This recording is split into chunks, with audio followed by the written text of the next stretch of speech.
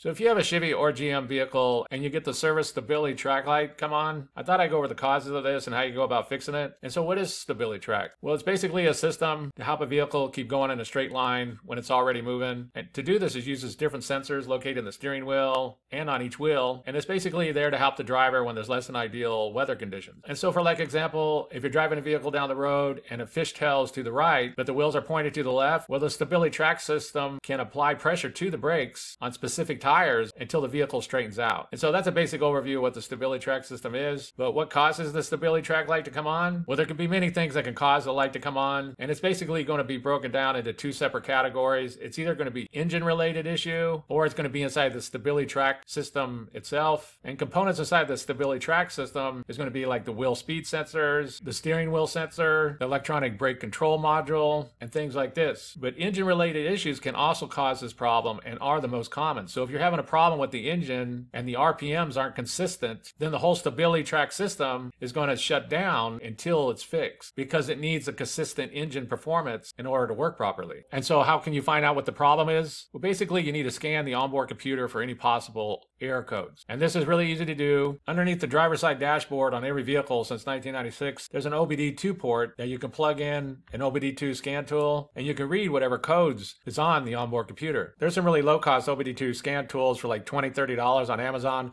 I'll put a link down below if you need one. Or you can even go to like an automotive store. They'll usually do a scan for free and tell you what the codes are. Be sure to call around first to make sure which stores are doing it, but most automotive stores will come out, scan your vehicle for free, and tell you what the codes are. But basically, once you read the codes, it'll tell you what the problem is. So for example, right here, you have a P0300 code, which is a random multiple cylinder misfire. That means something's going on with the engine. Could be a spark plug, a bad spark plug wire, but you'll know where to go look and where the problem is. Another example would be a C0037 code, which is a left rear wheel speed sensor. And if you read this code, then you know that it's that wheel speed sensor very likely needs to be replaced, and that would solve the issue. And so the first thing to go about troubleshooting this problem is to go read the codes on the computer. And so that's basically it. I just wanted to give a quick overview of what the service Stabilitrak light is and how you can go about finding what the problem is. If you have anything to add, please comment down below. If you have any questions, ask me and I'll try to answer them. If this video helps you, please click like, please click subscribe, and have a good day.